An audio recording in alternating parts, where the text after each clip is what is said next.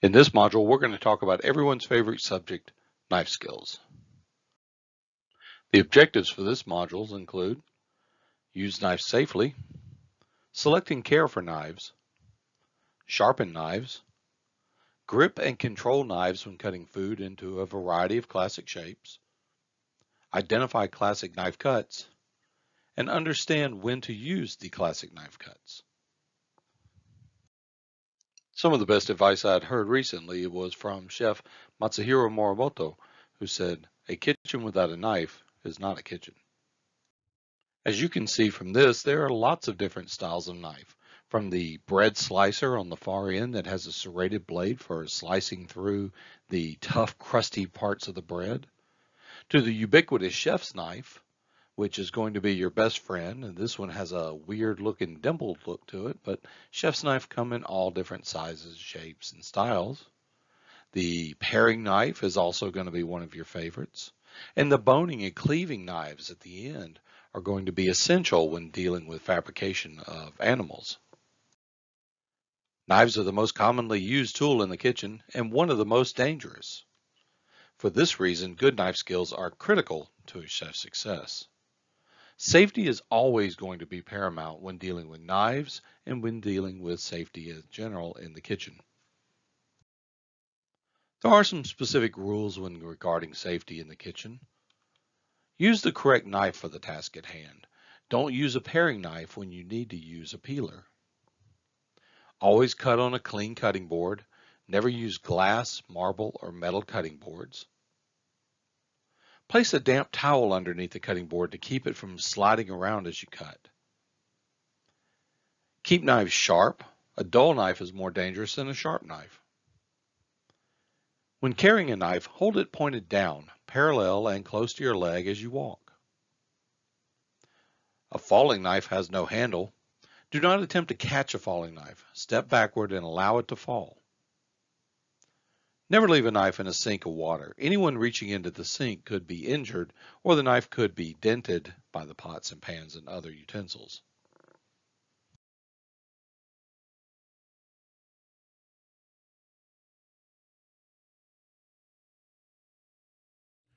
When washing your chef's knife after using it, you want to start by using hot water and fill a container with some soap. And it's nice to sometimes use the grease cutting style of dishwashing soap just because it helps to get the gunk off your knife. Now, a lot of the times when I've cut myself in the past is when I'm actually washing my knife. So here you want to make sure that you're using a brush with an elevated handle, and you're going to press the blade of your knife against the inside of your sink, scrubbing back and forth, making sure that you get all the gunk off of both sides, flipping the knife around. And you want to make sure that you're using a brush with soft bristles, nothing that's too harsh, because you will scrape off the coating of your knife, which isn't a good thing. It could damage your blade.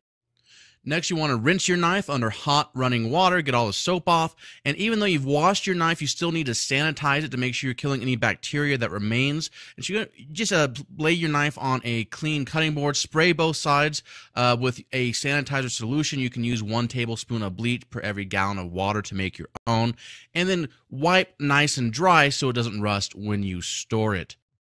Believe it or not, there is a right way and a wrong way to hold a chef's knife. In this illustration, you can see a couple of different wrong ways and a right way to hold this knife. By using the 2 wrong ways, you do not have control over that knife, and if the knife rolls, it's just going to roll. If by using what we call the pinch grip on the far right, it will be more controllable and becomes an extension of your arm. Here's an example of how to use the pinch grip. Take your forefinger and your thumb and pinch the blade of the knife toward the handle. Then wrap your other 3 fingers around the handle itself. This is going to lock the blade into position, and it becomes an extension of your arm at that point.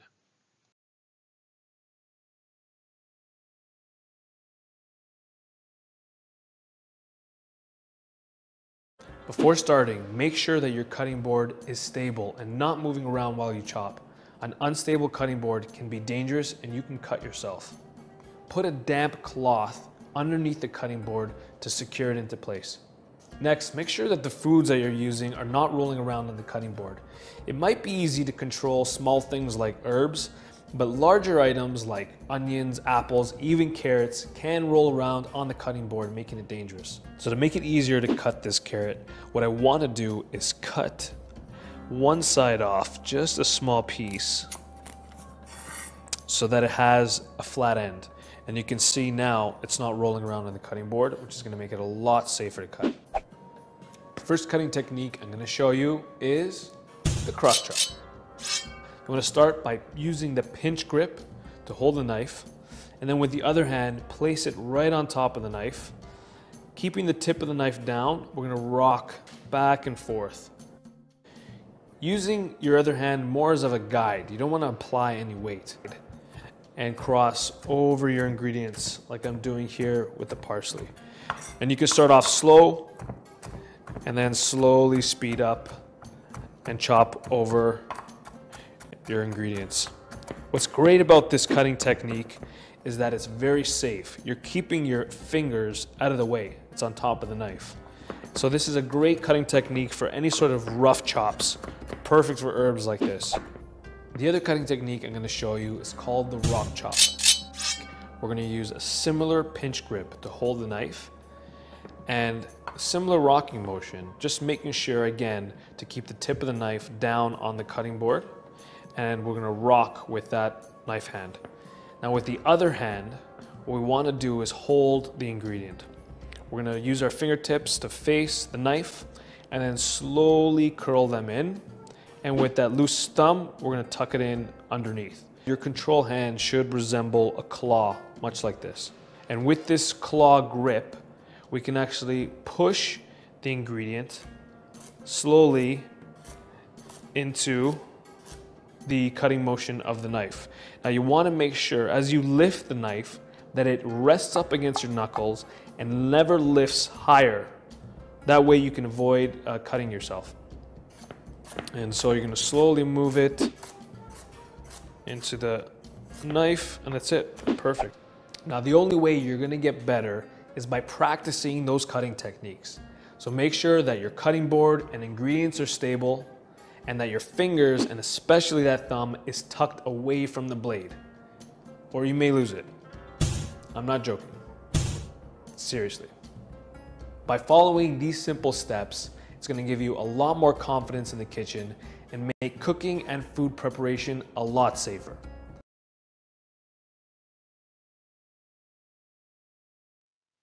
Let's start where we need to start, at the beginning. These are the basic knife cuts that you're going to learn to execute first: sticks and dice. We start off by planking the food, which is turning it into a long plank that is evenly spaced from end to end. And then we'll turn it on its side and we'll cut sticks out of that plank. From the sticks, we can make the dice. A large dice is made by dicing the food 3/4 of an inch by 3/4 of an inch by 3/4 of an inch. This, by the way, is the exact same size as a die that you would use in a casino. A medium dice is accomplished by dicing it 1/2 by 1/2 by 1/2 inches. A small dice first starts its life as a bâtonnet, which is 1/4 by 1/4 by approximately 2 to 3 inches long, consistency being the key. And then you cut the dice off of that, so you get 1/4 by 1/4 by 1/4 cubes. A julienne, which is 1/8 by 1/8 by 2 inches or 3 inches, depending on how long you want your food to be, can be cut into cubes to get a brunoise. A brunoise is 1/8 inch cubed. And then a fine julienne, which is 1/16 of an inch, is even smaller, and from that we can get a fine brunoise. Here are some of the various different shapes that you'll be able to execute. A bâtonnet, an allumette or a jardinière. This is the same as we talked about earlier, the bâtonnet being 1/2 by 1/2 by 2 inches long. A julienne, a rough julienne, which is anytime you have a rough or a chopping action, it's going to be used for less refined, possibly even discarded usages. A large dice, medium dice, small dice, and a brunoise. Diagonal or oval slice, rondelle, which means round, chiffonade, a paysanne, a rolled cut, which is also known as oblique, tourné, which is turned cut, a split, wedges, crushed, and mirepoix cut. Mirepoix has its own cut because generally it is a rough cut. Some additional cuts you may see, a rondelle, which is often used in environments where you want to have a small amount, particularly carrots if they're smaller. Maybe you want to saute them. A mezzaluna, mezza meaning half, luna meaning moon, half moons. You can also do a quarter mezzaluna, which is actually, or a quarter luna, which is a quarter of a carrot. A bias cut, which is taking the carrot and cutting along its long axis on an angle. And an oblique, which is also called a rolled cut. Here's an example of how you would accomplish a chiffonade. You would take your leafy greens and stack them on top of each other, roll them up into a nicely tight package, and then slice them fairly thinly. The more delicate the leaf, the thinner you can slice it. This is one of the single most complicated knife skills you would ever execute. This is called a tourné, which in the French term means turned. It is a 7-sided football-shaped turn cut with the ends that are blunted off. It's a very difficult cut, and I will be honest with you, it takes time to master this cut. The easiest way that I found to master this particular cut is to take a hard-boiled egg, sit down on the couch while watching your favorite sports program or TV show, and just practice using that hard-boiled egg as a guide to build the muscle memory in your wrists and in your arms. Fluted is a decorative cut, which is usually done with mushrooms and the like kind of vegetables. In this instance, you can see how the mushrooms are literally scraped on the outside of the surface into this fluted shape, and they also have a little diamond shape cut into the top of it. This is strictly a decorative cut. Gaufrette, sometimes referred to as waffle cut, requires the use of a special knife or a special device to be able to accomplish this. This particular knife is a Japanese style knife, which gives us this cut, but you can also use what's called a mandolin, which is a slicing implement that has a guard inside of that, and you literally will take the vegetable and slide it down one way, turn it 90 degrees, and slice it down the other direction. Parisiennes are accomplished by using the Parisienne scoop.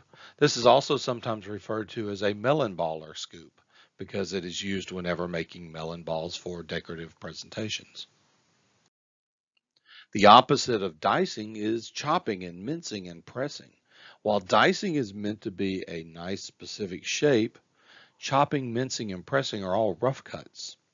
Chopping is literally just taking the food or vegetable and literally running your knife over it in every direction, in many directions, until it gets smaller and smaller. Once it gets to a certain point, it is considered chopped. If you take it past that point, it is considered minced.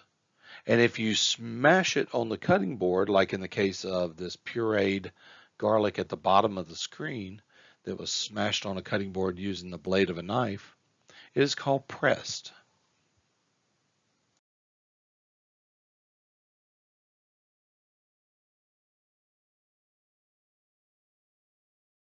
So to perfectly hold that knife, what you do want to do is grab it and pinch it by the blade using your thumb and your pointer finger. So that means the top of the blade will be pushing into right here on your hand, and over time you will develop a callus here because you will be pushing and rocking that knife onto hard or difficult items. It builds up over time. It's totally normal. Don't freak out. You're going to have a callus. Sorry. So once you sort of pinch it, now let's practice cutting. The most important piece outside of even holding the knife is what you're going to do with that other hand that's holding that food. You always want to tuck in your fingertips and then simply practice rocking that knife back and forth. You can do this on a carrot, on any other vegetable. Celery does not matter. Let that cold steel of the blade run on the knuckles of your hand that's holding the food item. Just rock it. Just practice rocking. Maybe you're going to do 10 or 15 carrots just to get comfortable doing this. This is how you slice. And now that you've had a ton of practice slicing, let's get into this first one called brunoise, which is a small 1/8 of an inch cube. A smaller one, which is a 1/16 of an inch cube, known as a fine brunoise, or us in the culinary world used to call it a brunoisette. But you're never going to use that. You may use a brunoise. It's a lot of times used for garnishes and like consomme soups and other things, or just in general, just a garnish you want to sprinkle.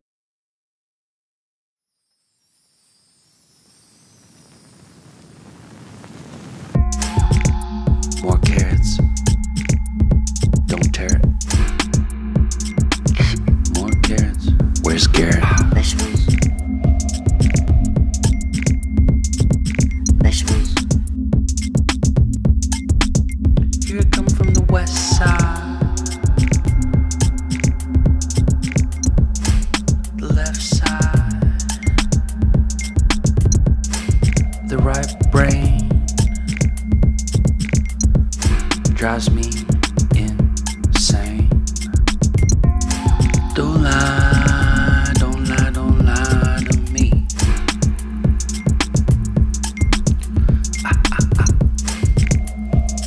Don't fry, don't fry, don't fry your brain.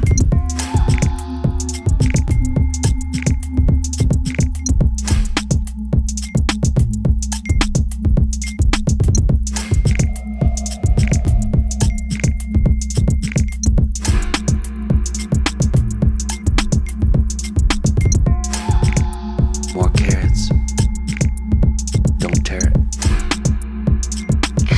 More carrots. Where's Garrett? Vegetables. Vegetables.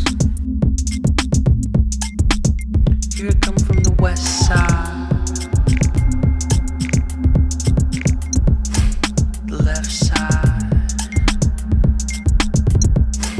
The right brain drives me insane. Don't lie, don't lie, don't lie to me. A medium dice, which is probably the first or second most dice that I use in all of my cooking, in the exact same way of cutting off the ends. Instead, this time, what we're gonna do is go in a 1/2 inch. So once you are to that consistency, again, layer it up, do another 1/2 inch, turn it 1/2 inch, beautiful medium dice cubes. Practice it, know it, love it, use it. Now on to a large dice, which is oftentimes used in soups, very hearty, very chunky. I actually don't use large dices too often, but we're gonna upgrade to a potato because the carrots aren't wide enough for us to do this. So, same thing with the potato that you did with the carrot. Knock off the ends to make sure that it sits flat on your cutting board so that it does not rock back and forth. Once you're there, we are going to measure 3/4 of an inch wide. You can use your tool, place it over to best gauge where you think that is, and then simply slice it, fold it over, give another slice at the 3/4 inch, turn it, then get beautiful 3/4 inch cubes. And I do have to say that your first time doing this, it's not going to be perfect. This stuff takes practice. I mean, they say in the culinary world, once you've done it 1,000 times, you've mastered it. So you've got a lot of practice to do, my friends, before you start mastering and perfecting a lot of these knife cuts, but you will get it. Start somewhere, start practicing it, start, practice holding that knife, rocking it back and forth.